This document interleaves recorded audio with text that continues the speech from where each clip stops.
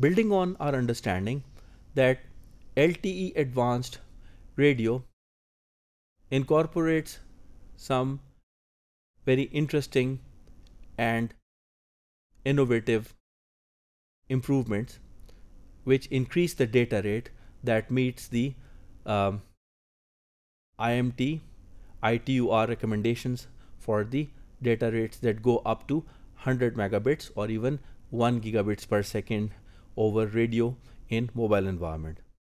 Carrier aggregation is the most important and the strongest feature that tries to implement the high data rate through cherry picking the desired frequency components which are offering the least interference at a particular moment. So we'll start with the background definition of carrier aggregation. We'll look at the concepts and we'll have an example.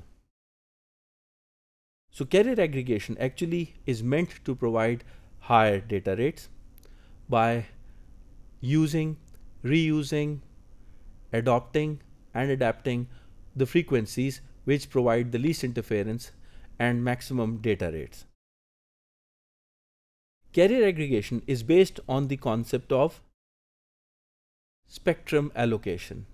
That is, we can choose the frequencies in a given range of frequencies in a spectrum, either in a frequency division duplex manner, that is, we can pair or we can bundle the bands together, or we can take a certain band and we can take multiple time slots within that band, that is time division duplex. Our scope essentially here is frequency division duplex. So the carrier aggregation actually means group or aggregate multiple carrier components and take raw bit streams from each frequency band. Consequently, at the data link layer and subsequently at the network layer, we are going to have the resultant accumulated bandwidth which is coming from individual frequency bands at the physical layer. Correspondingly, we can get bandwidths up to 20 megahertz. That is the maximum specification defined by the EUTRAN in LTEA, starting from 1.4 megahertz down right up to 20 megahertz. LTEA also prescribes that no more than 5 bands can be allocated. It means with 5 bands, theoretically speaking, occupying a total of 20 megahertz bandwidth, we can actually have up to 100 megahertz bandwidth available.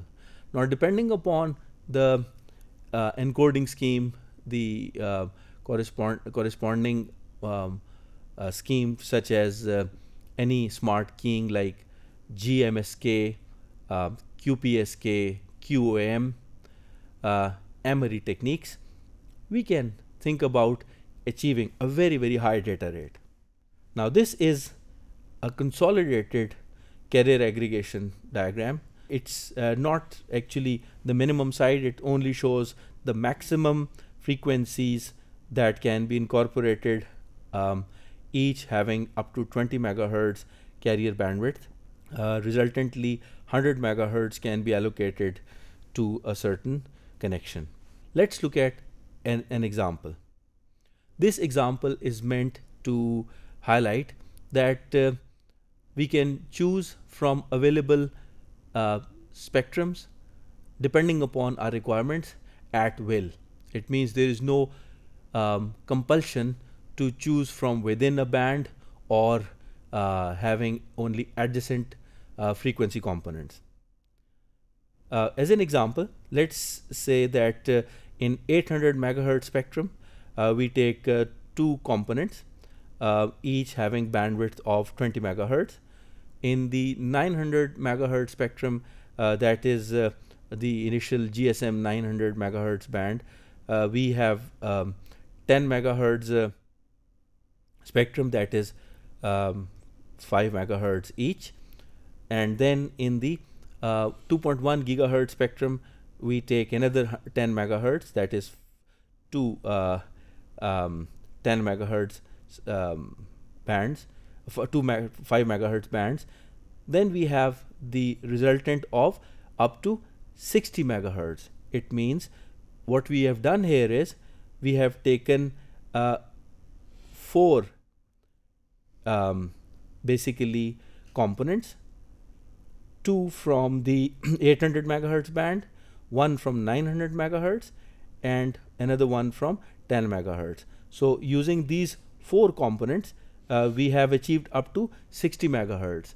We could go up to 100 megahertz, but this is just an example that shows that we are not limited to choosing a certain number in a certain band as such. So this leads to certain spectrum allocation guidelines. That is, we can choose within one band the carriers or the carrier components which are adjacent to each other.